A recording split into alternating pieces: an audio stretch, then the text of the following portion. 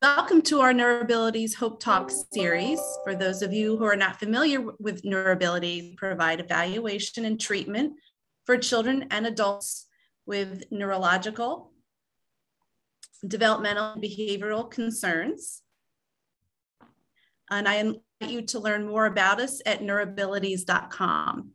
I would like to briefly introduce our speaker for tonight, Dr. Mark Mintz. Dr. Mintz is the Chief Medical Officer and founder of Neurabilities Healthcare. He is quadruple board certified in neurology with special qualification in child neurology, neurodevelopmental disabilities, epilepsy, and pediatrics. Dr. Mintz is published and has served on the editorial boards of peer-reviewed journals. He has been an invited lecturer at a large number of national and international conferences and has been a neurology board examiner. He functions as the principal investigator on a variety of research grants, clinical drug trials, and other research studies. Dr. Mintz has been an advocate for transforming healthcare delivery systems for the special needs populations, which has led to the creation of the Neurabilities Innovative Specialty Care Medical Home. He has many research and clinical interests, including neurogenetic and neurodevelopmental disorders. This evening, Dr. Mintz will be addressing what does epilepsy have to do with autism. Presentation will run approximately 60 minutes. We ask that you mute your microphone during the presentation, and if you have questions along the way, please enter them into the chat and Dr. Mintz will address them at the end of the presentation. Dr. Mintz. Hey, thank you very much. So, let's see.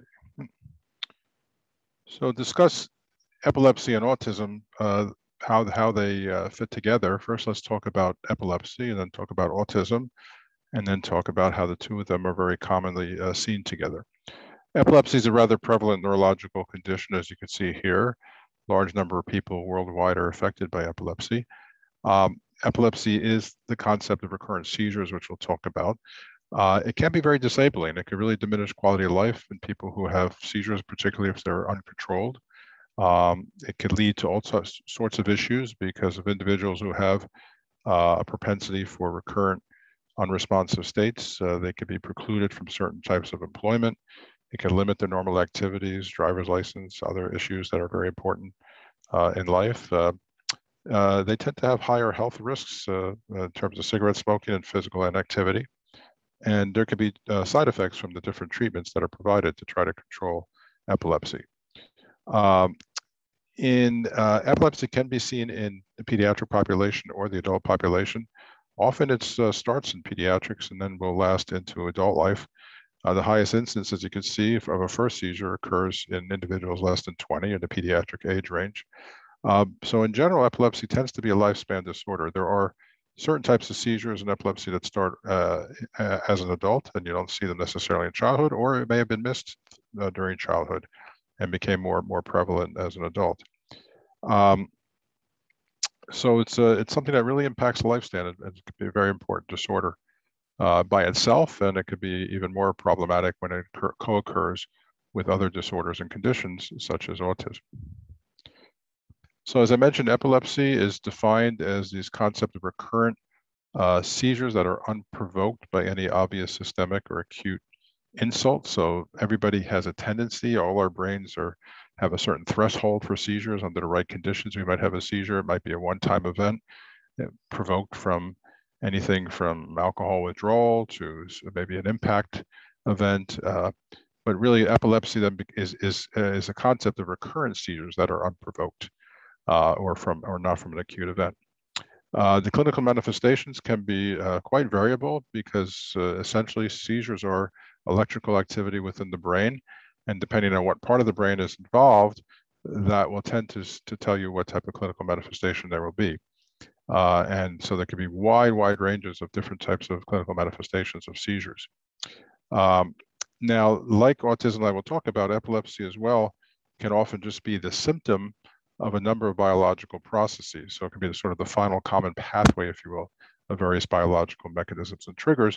So just like we talk about the autism spectrum disorders, in a sense, you could also talk about the epilepsy spectrum disorders, where seizures, or what you actually, or observable seizures, I should say, may just be the tip of the iceberg, and there's many other issues that can occur because the biological mechanism might be causing other issues besides the what you observe as a seizure. So it can be quite a complex disorder. Now we talk about seizure types, usually in terms of their onset, whether it's focal onset, one part of the brain, generalized onset, the entire brain instantaneously, or a very typical situation where we can't really tell necessarily the onset of the seizure. And then the other, big issue is what's causing it. So I mentioned, there are biological causes of different seizure types. There's basically two basic types, if you will. There's sort of the structural and the non-structural, or if you will, the structural being a lesion versus a non-lesion. So a lesion would be maybe somebody had a stroke or an infection, and that sets up a situation where part of the brain becomes very irritable and eventually can develop into a seizure phenomena and eventually an epilepsy phenomena. And then there's the non-lesional, if you will, the non-structural for the most part. And the large portion of that we're learning more and more about every day is the genetic causes of non-lesional epilepsy. Now, also there can be infectious causes setting up, and that's overlaps a little bit with structural because an infection could cause a structural problem like a stroke or something like that. Metabolic causes can be from genetic underpinnings. Immune issues also could be from a genetic cause or could be from an infectious cause. So there's a lot of overlap with some of these. So in general, we're mostly dealing with these frank structural causes versus something that's relatively non-structural. Let's see. So you could then talk about epilepsy. So seizure is the manifestation, and if you have recurrent seizures, and if it fits a certain type of pattern, then we have different sort of what we call epilepsies or epilepsy syndromes. Again, the epilepsy types also depend upon the type of seizure, whether it be focal or generalized or a combination or of unknown cause or source.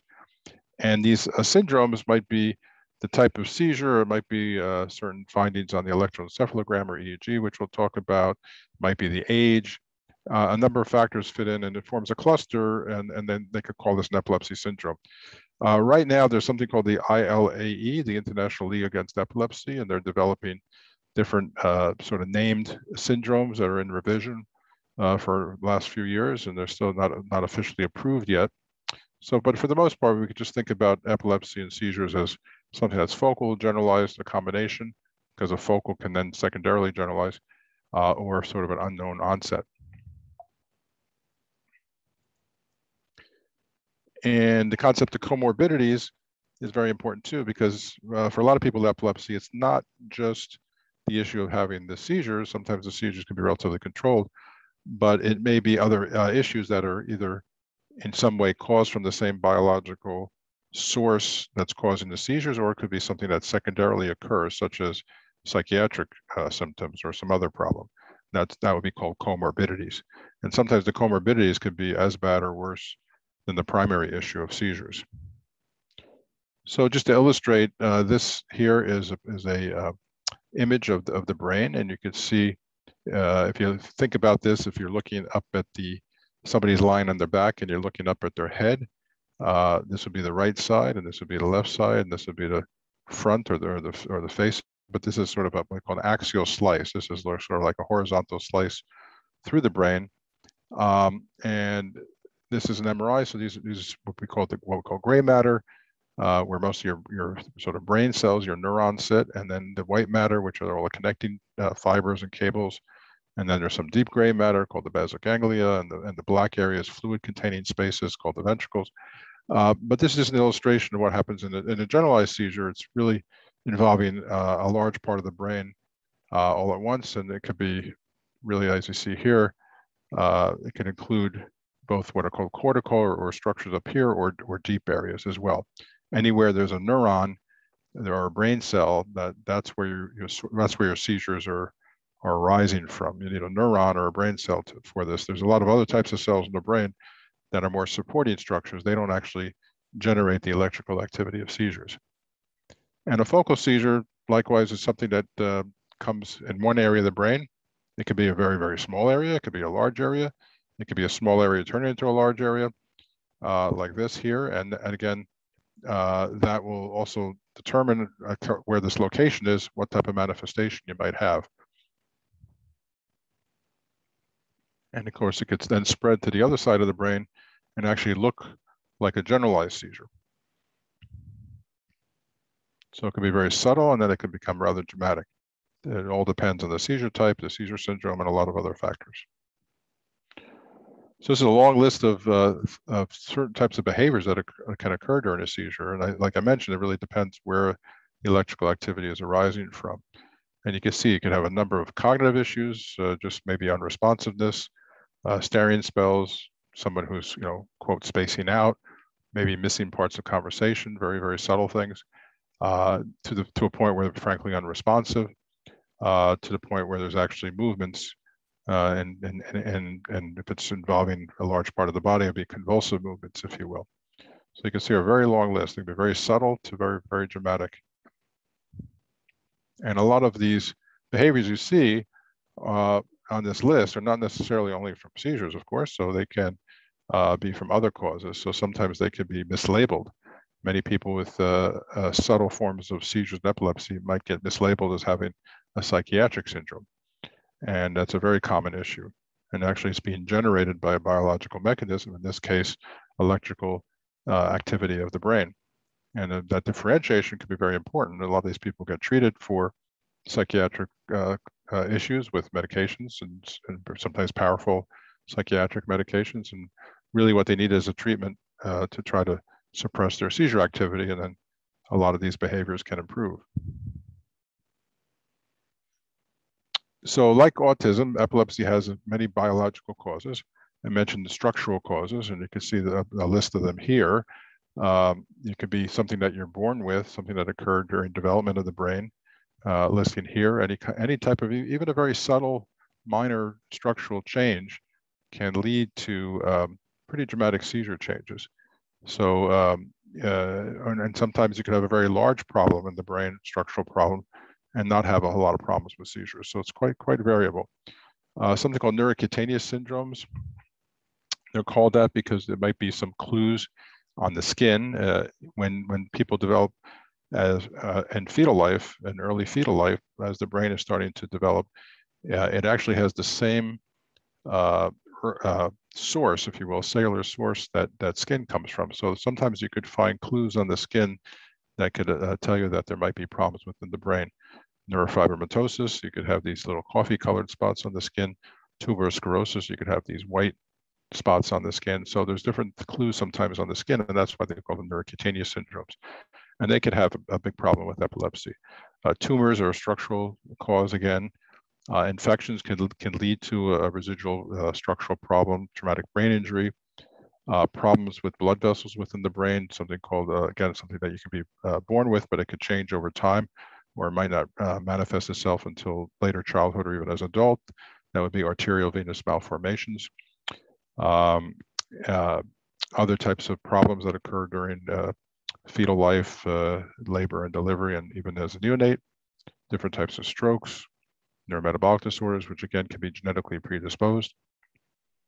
And sometimes it could just be from the way the brain develops and communicates. So there could be little areas of this elaborate network that we have within the brain of brain cells, neurons, and the connecting cables, the axons.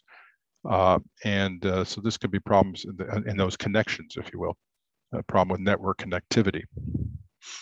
But one area that's growing very rapidly and really has transformed how we look at epilepsies that don't have an obvious structural cause, like a tumor or a stroke. And this is also something that's transforming autism as well, is the concept of a genetic cause, or at least a contribution.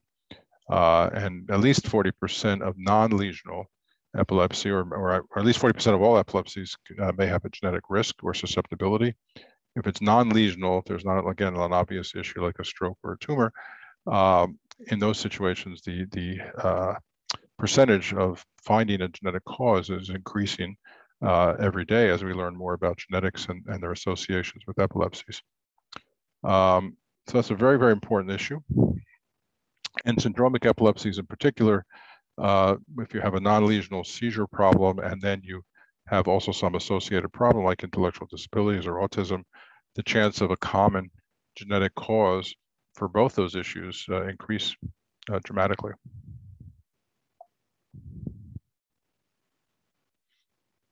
Now, shifting over to autism for a moment, autism is defined by behavioral and developmental features, but it really is a neurobiological disorder, even though it may be defined by these externalizing behaviors and developmental features.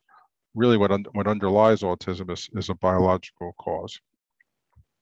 This cause, again, might also then not only lead to autism, but in some situations might also lead to epilepsy if those are co-occurring conditions in an individual.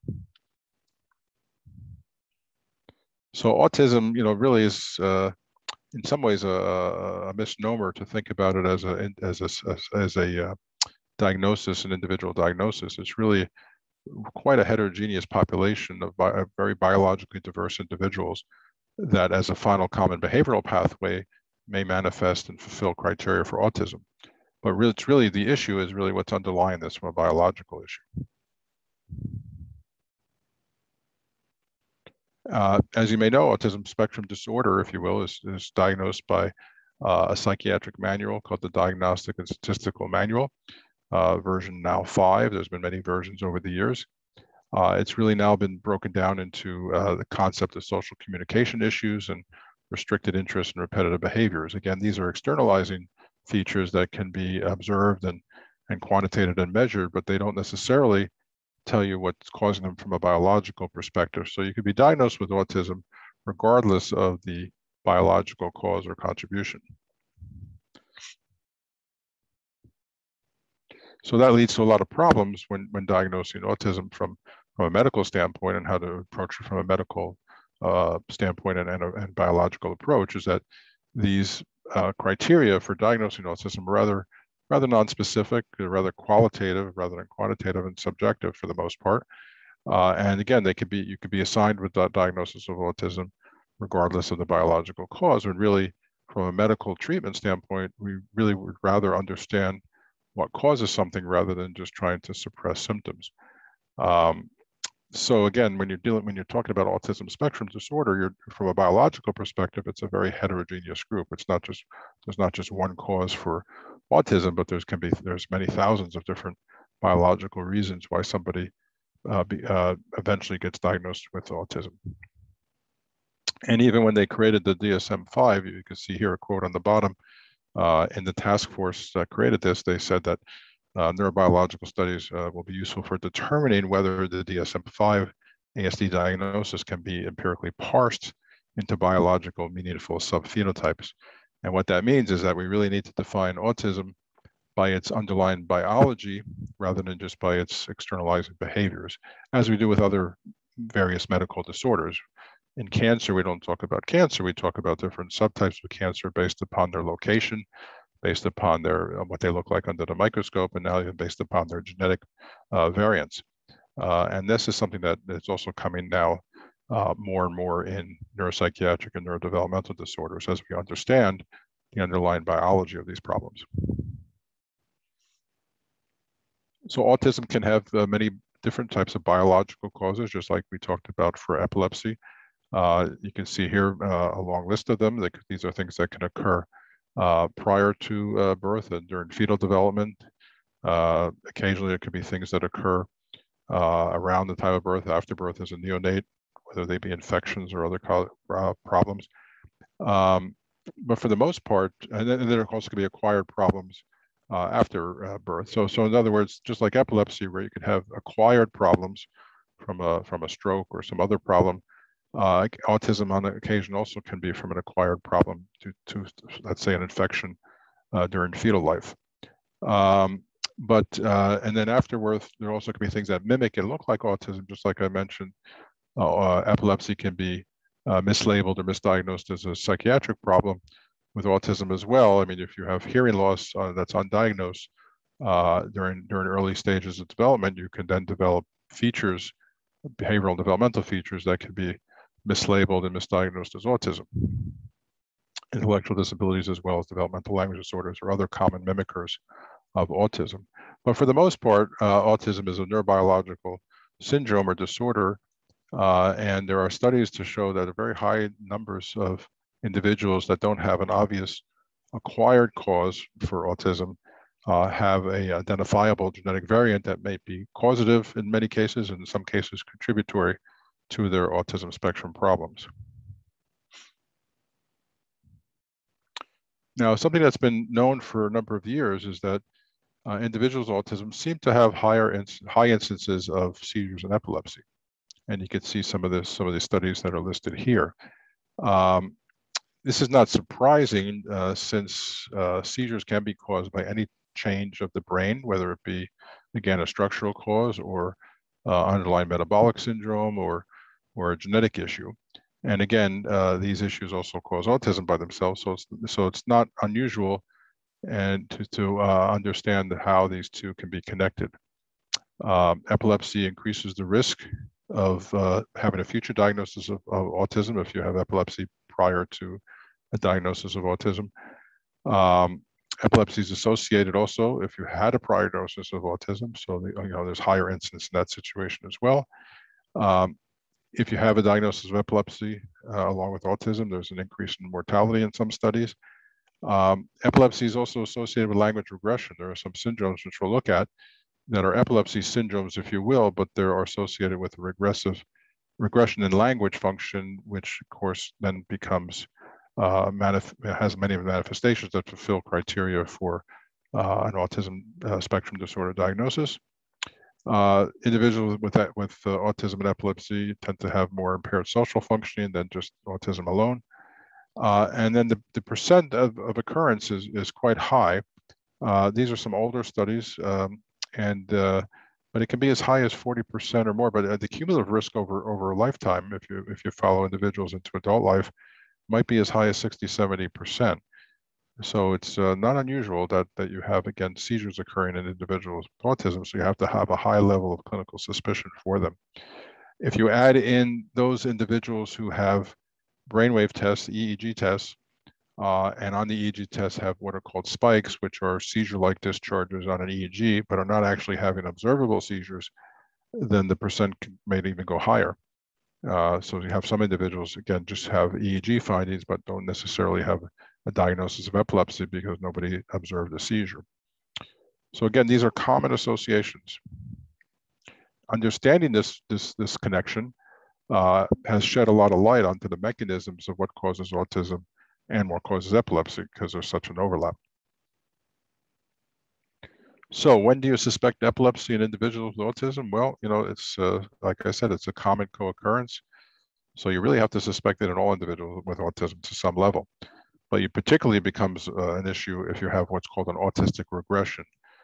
These would be children that will develop maybe some reasonable language on par with maybe a 3, 4, 5-year-old, and then all of a sudden start to lose these language skills. And then you do an EEG and you see this very dramatic pattern that looks like a seizure, but they're not actually convulsing or having some observable seizure. So anytime there's a regression in general, that raises a lot of red flags that there's neurological process of some sort, and an individual has sort of an autistic regression who develops maybe language regression with development of some of these repetitive behaviors, strongly suspect that there may be an epilepsy component. If you have a history of seizures and then get a diagnosis of autism, well, again, that's something that you have to really look at very carefully. History of a prolonged seizure called status epilepticus. Anybody who has a known sort of underlying metabolic or genetic disorder, that also will raise suspicions for an epilepsy autism association. But again, you need to consider this in all individuals with autism. If there's epilepsy symptoms, that should raise your concerns and suspicions for underlying seizure events, and that would be anything just from inattentiveness. And of course, many things can cause somebody to be inattentive. It doesn't have to be seizures, but it could be these very subtle underlying seizures. Fainting spell, syncope. Again, that could be just fainting. But also could be something maybe cardiac in origin, but also could be seizure in origin. So you have to think about that as well. These repetitive movements, and again, individuals with autism often have repetitive behaviors and repetitive movements. Some of them can be rather suspicious for seizures. Sleep disruption could be, and again, sleep disruption being very common in autism. Most of sleep disruption is not from seizures, but it could be, and you have to think about that. Again, a decline in cognitive neuropsychological functioning. Psychoses, hallucinations may be psychiatric in origin, but they could also be seizure in origin. Again, some of those long list of behaviors that I showed you earlier, sort of hallucinations can be part of an actual seizure. Other unexplained recurrent what are called paroxysmal symptoms. And again, we talked about this concept, just like in autism, you can have this epilepsy spectrum that could run from something you can observe quite dramatically, like convulsions, to something very subtle, which might just be a staring spell that lasts a few seconds, to the point where you actually just have electrical activity with nothing that anybody observes. But that electrical activity can also cause a lot of problems in terms of cognitive and neurological functioning. So again, the concept of regression, this autism regression, can occur for other reasons, but sometimes it can be associated with actual epilepsy, somebody who has seizures, and also could be occurring without actually observable seizures and just have an EEG that looks like a seizure. One common syndrome that you may have heard of called Landau-Kleffner syndrome, or LKS, or sometimes called acquired epileptic aphasia. Aphasia is a loss of language. Again, this is a language regression, or somebody who's had reasonable language development for a few years and maybe even up to 5, 6, 7 years of age. And then there's a very sudden loss of language. Sometimes it's a little more gradual, but it's usually pretty subtle. And you start to develop these autistic-like behaviors. So again, it usually occurs in the first decade. And you don't often, in Landau-Kleffner you can, but you don't often see physical seizures. The seizures will resolve, and then in many cases with treatment or even without treatment, sometimes just a normal natural history, and the EEG in adolescence sometimes will start to resolve, but you still might be left with an autism disorder. So you had somebody who had language and now doesn't have language, or not as good as it once was. And then there's some variants on this that we'll look at this in a second. And there's a lot of variants. So it's still something that we don't fully grasp and understand. But with the advent of genetics, now some of these disorders can be defined more by their underlying genetics rather than just lumping it into a syndrome called Landau-Kleffner. We could really say that certain subgroups have certain genetic variants, and those genetic variants, if we understand what the variant does, that maybe that can explain why they developed this language regression. So just to show, this is a 5-year-old girl. This is an EEG. Just very quickly, these are just different areas where we're measuring the brain waves, different locations on the brain. This is the front going back to the temporal or side of the head, all the way back to the occipital or back of the head. This is the left side, and this is the right side, and then left and right. So you see, this is just a sort of running along. It's nothing really dramatic here. It looks kind of nondescript. And then as this particular child starts to get a little drowsy, all of a sudden you see these blips. These are spikes start to break through in certain parts of the brain. And then as this child fell asleep, it became almost continuous. You could see these what are called spike and waves. You could see something like this in somebody who's having even a seizure, or an observable seizure, convulsive type seizure.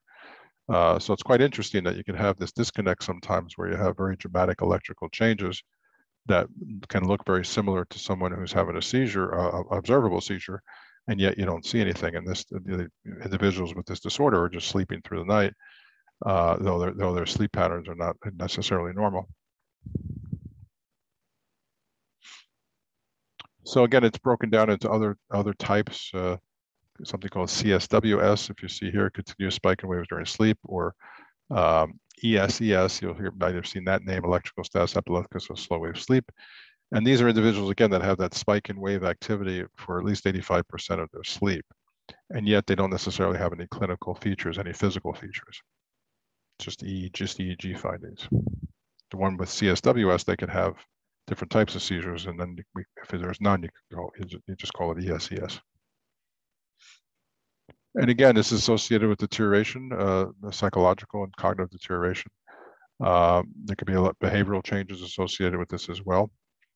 The EEG findings could be transitory. They don't necessarily have to be always be there. So there's a lot of variation in how this develops over time, the natural history of this type of disorder. Sometimes it can be very symptomatic, if you will. So there's some underlying identifiable cause, particularly a structural cause, like a malformation of the brain or deterioration of the brain.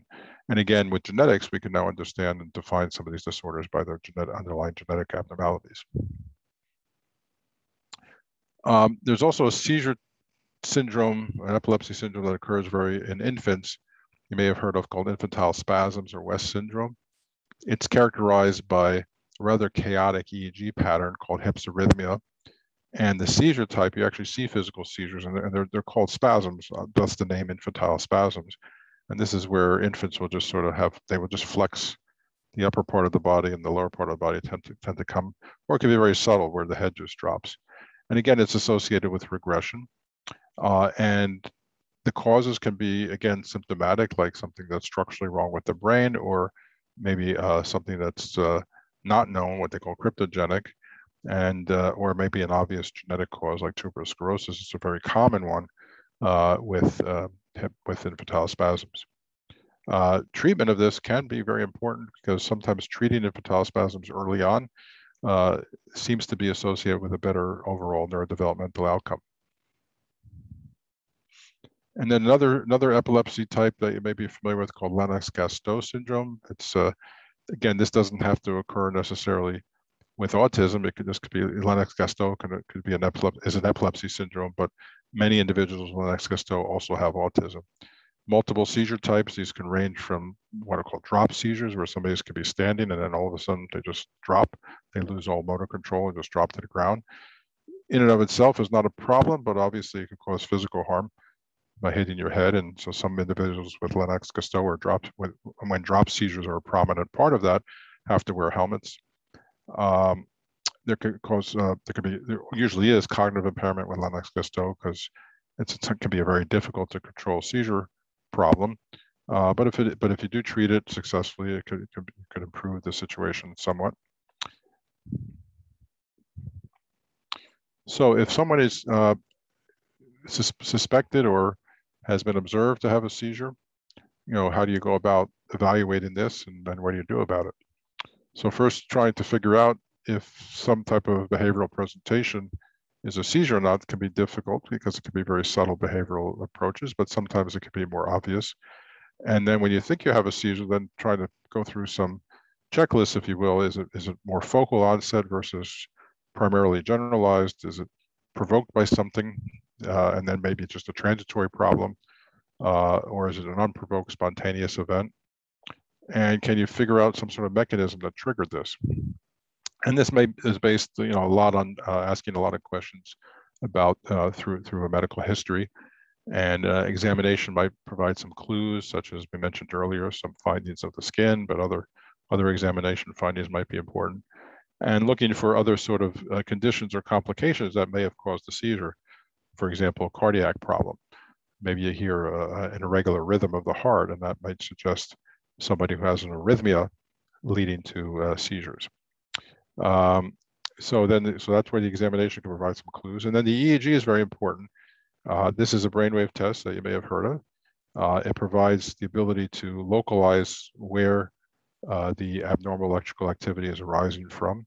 It tells you just how much burden there is from these spikes. And at times now you can have a simultaneous video assessment.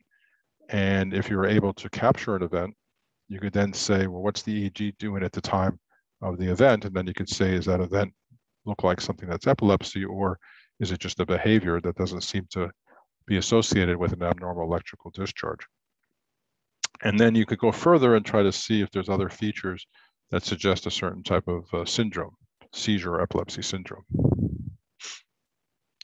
Then there's different tests that can be done. Important tests in somebody who has had seizures is to understand if there is a lesion of the brain, particularly items that might be amenable to treatment, like a tumor or an arterial venous malformation, and untreated might be disastrous, but treating early might actually lead to a cure of not only the seizures, but really prevent catastrophic outcome. Electrocardiogram and sometimes more extensive testing of cardiac function is important, because anytime there's an abnormality in cardiac rhythm and blood flow, that could also affect brain function and could lead to a seizure.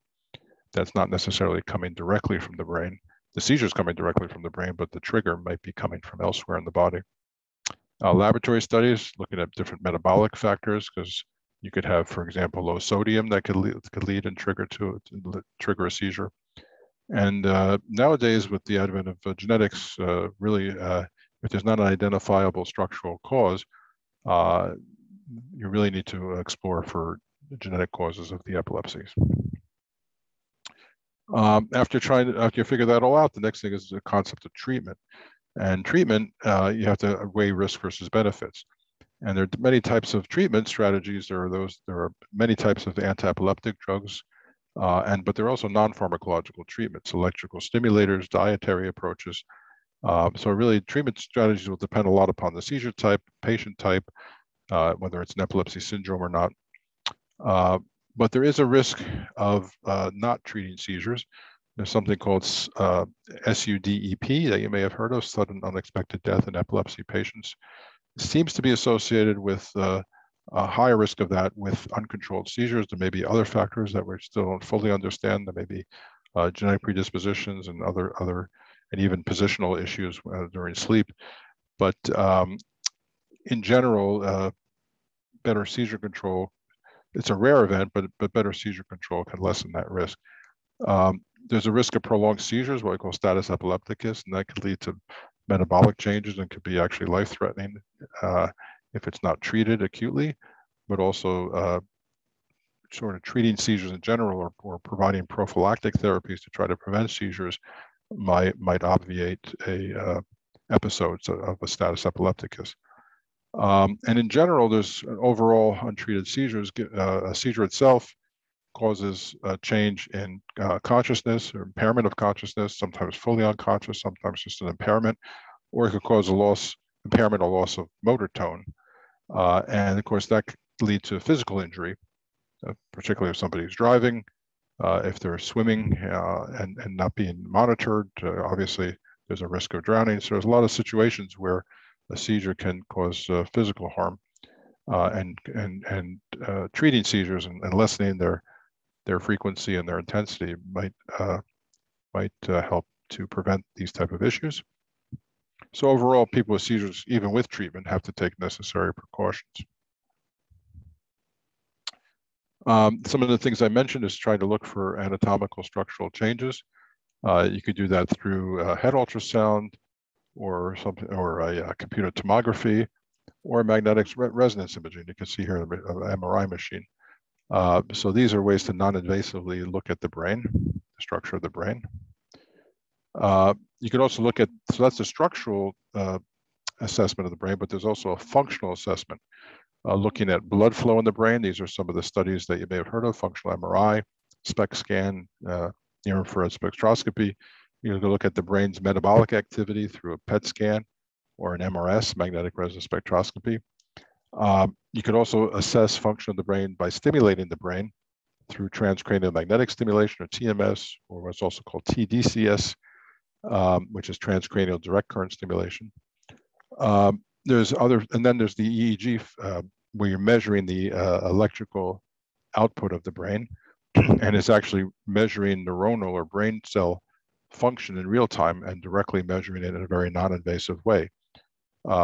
One form of the EEG is called magnetic or magnetoencephalography, or MEG, where you're recording magnetic fields that then induce electrical currents, and that's one way to sort of measure the output, the electrical output of these neurons. Or the more common one is just conventional EEG, but now also what's called high definition EEG, which we'll look at in a moment, and that gives you a better spatial source modeling. So traditional EEG, conventional EEG, really hadn't changed very much. It was first recording was 1924, and in over 60 years, it was basically done the same way.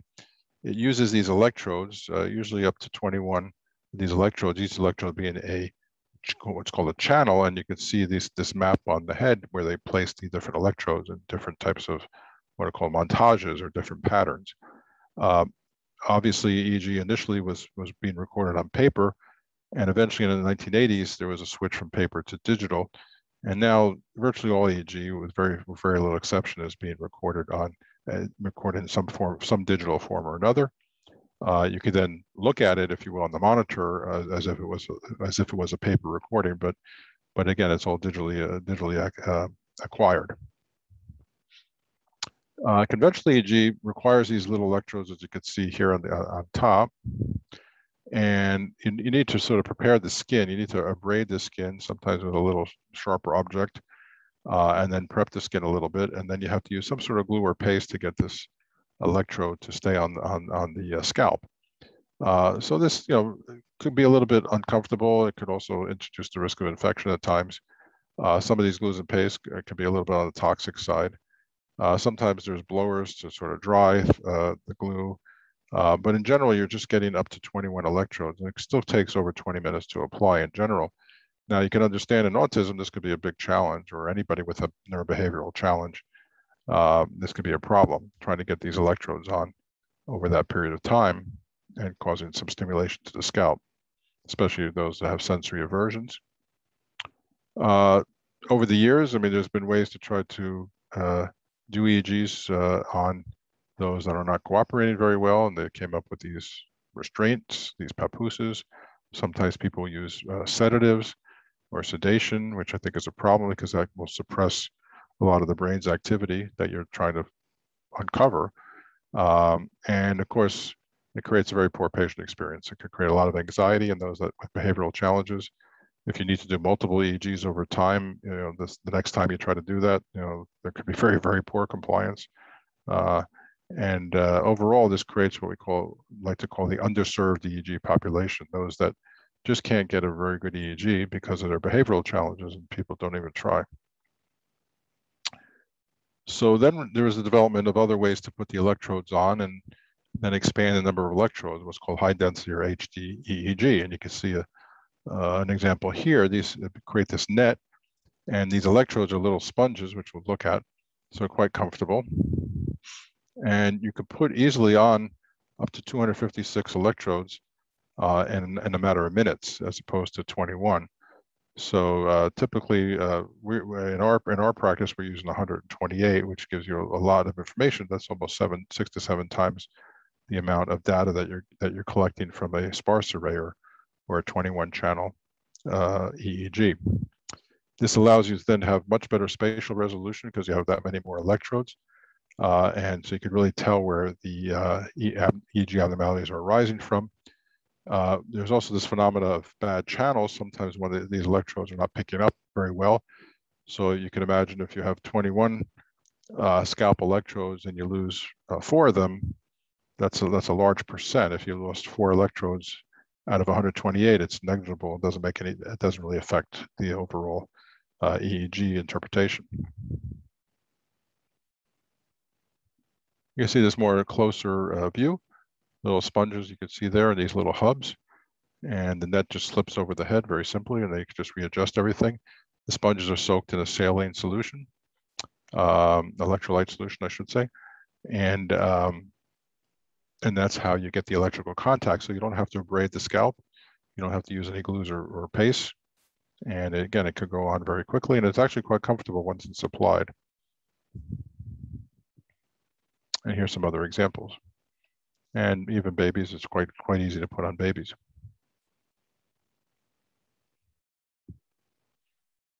So again, by utilizing this type of EEG, you can improve compliance rather dramatically. We've reported previously a retrospective review of patients with behavioral challenges, particularly autism, in over a 5-year span. And in the age of 10 years, you can see here. Sometimes we would prep with an EEG social story, or we would utilize some of our therapists, like our music therapists, to calm people and reduce their anxiety. This is an example of a social story to try to prep somebody for an EEG. And you can see that we had 98% of the patients had a successful EEG study without sedation, without restraint on the first attempt. And again, in a very challenging population. 95% were diagnosed, of this population were diagnosed with autism on the first attempt, again, without sedation or restraint. And those that had diagnosis of ADHD, oppositional defiant disorder, 99.8%. So quite high compliance rate, much higher than you get with conventional EEG in this population. Those that were unsuccessful, 22 of them on the first attempt, we then employed a behavioral desensitization protocol with our behavioral team. And out of 22, 8 we were able to get successfully on a subsequent attempt. And the other 14 were offered this desensitization but did not participate. So even if we can't get it on the first attempt, we'll probably could get it on the second attempt with a desensitization protocol. So overall, 99% plus acquisition success rate. And this just shows you a little bit about the concept of what you find in people presenting with different types of problems and what kind of EEG abnormalities, how often you can find EEG abnormalities. This was an abstract that we presented a number of years ago. This just, if you had a history that suggested seizure, you had abnormalities as you might expect over half the time. But again, if you're not actually having a seizure, you may not necessarily see an abnormality on the EEG. Or sometimes you can see spikes even when you're not having a seizure, so what we call interictal or between seizure abnormalities. But in autism, rather, again, we mentioned before that autism can have, a cumulative incidence probably of 40% or more. So in over 200 individuals with autism, we were able to see this 28% of the time.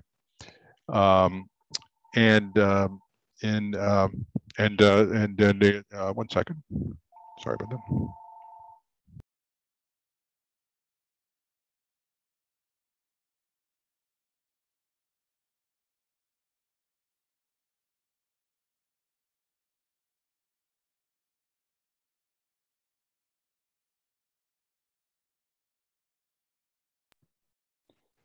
You can see with ADHD about 14%. Let's see, we'll go to the next page. And this also sometimes translates into problems that are structural. So we had many findings of MRI abnormalities. So the EEG then led us to an MRI and a finding of a structural problem. Sometimes that was actually treatable in some situations. So unexpected EEG abnormalities should be suspected in patients with various types of neurological, neurodevelopmental, neuropsychological disorders, even if there's a non-epilepsy or non-seizure presentation. Evaluation should incorporate various aspects of neurophysiological or electrical, if you will, evaluation, as well as neuropsychological cognitive testing. And in some situations, treatment, even of just the electrical activity, can lead to behavioral improvements. So again, we're leading with spectrum disorders, not just on the autism side, but also on the epilepsy side, and they're often very connected. Just some real-time examples. 6-year-old diagnosis of autism. History events you can see here, just eye rolling vertically upward.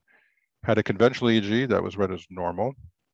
Child was noted to be behaviorally difficult and was really, though it was a normal EEG, it was probably not a very well obtained or quality EEG. Was referred to us. We put this child under a desensitization protocol using our music therapist. We were able to get a good quality EEG, and there were 183 of these spike discharges. And you can see here, this is what we call a spike and a slow wave.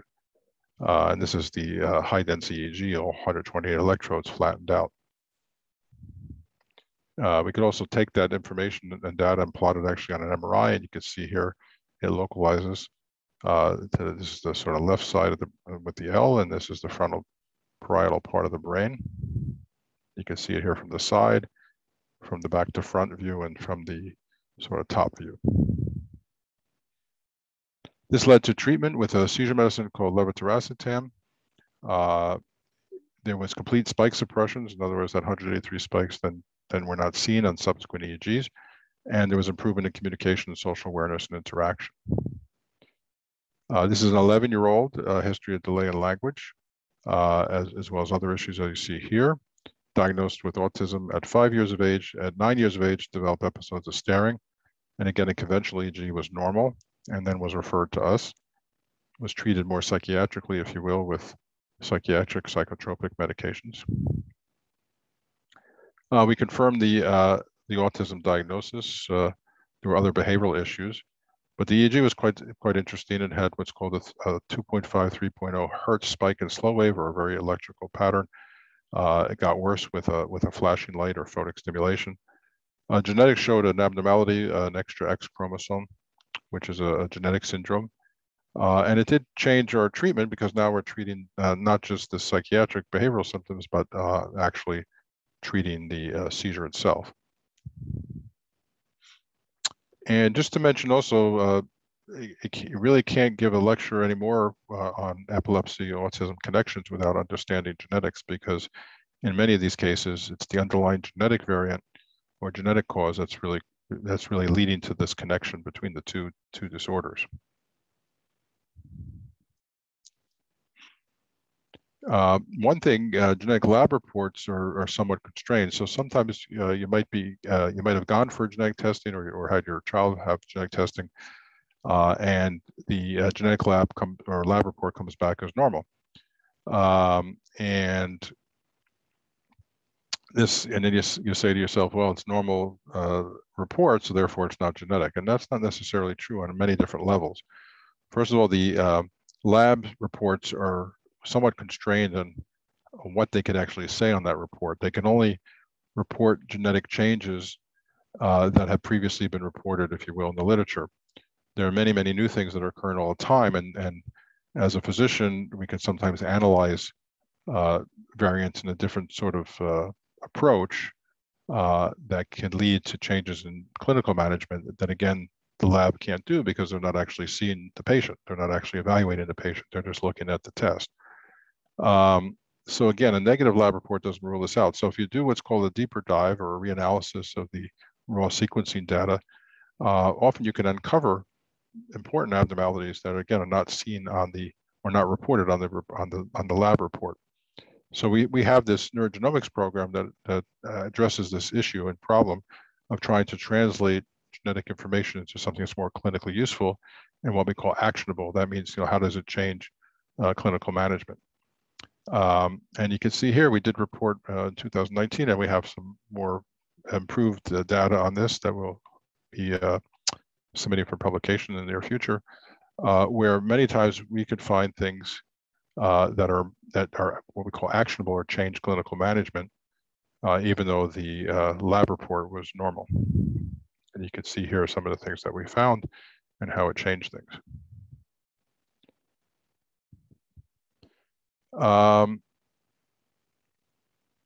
So actionability of genetic results are establishing a biological diagnosis. It ends sometimes what's called the diagnostic journey. We'll show you an example of that. If you have a molecular or genetic diagnosis, you might not necessarily have to pursue other testing that may be invasive at times. You could get more proactive about disease treatment and monitoring rather than just suppressing symptoms. And at least this whole concept of precision medicine, where we're starting to target treatments based upon underlying biological mechanisms rather than just trying to suppress externalizing symptoms and signs. And again, it can inform you about therapeutic options that you might not have thought about. I could tell you about other organs that might be at risk because there might be a shared genetic mechanism affecting other organ systems like the heart or maybe a cancer predisposition, but also could affect the brain and create an epilepsy risk or an autism risk. Actionability of genetic results also can inform people about inheritance risk. What's the chance of passing this on, or maybe other family members that might be affected. You can identify, again, very unknown or unsuspected clinical conditions you might uncover, and it answers a lot of the W questions about, why did this happen? Will it happen again? So this is a 20-year-old, as you can see here, had various psychiatric diagnoses, as you can see here: autism, Tourette, schizophrenia, impulse control disorder. Multiple psychiatric medications were used with a lot of side effects, as you might imagine from these type. But there was a history of 2 seizures prior to 5 years of age that we uncovered in the history, and seemed to be sort of lost over time, the significance of these seizures. And then presented again with these persistent sort of clenching of the hands and facial grimacing. And as far as a lot of testing we went through, the EEG was abnormal, showing spikes. And genetic testing had a number of different variants, as you can see here. And this did change our management, because one of the variants you can see, CACNA1H in particular, was called a calcium channel gene, particularly a T-type calcium channel that has been associated with epilepsies. And this led to a therapy for the epilepsy using a T-type calcium channel blocker, which led to improvements. So again, we're in this era of what's called personalized precision medicine, where we utilize an individual's genetic information, but also other information, biological information, medical information, and trying to establish a really good clinical profile. In other words, what's the output and function of the brain, but also trying to figure out from the inside, from the biological side, what's causing these problems, and not just trying to suppress symptoms, but again, trying to understand disease processes and disrupt that. And neurogenomics is playing a very big role in this. It's extremely cost effective, but again, if we're talking about the autism epilepsy connection, you really now need to talk about genetics as part of that, as a major role, because of the often having the underlying common source of the cause of the problem. So again, when it comes to individuals with autism who also have epilepsy or have epilepsy and then develop autism, think about the common biological mechanism that they might share. Think about treatment of epilepsy may help their autism, and sometimes vice versa. And think about how you can do different diagnostic testing for epilepsy and/or autism that might explain one or the other or both.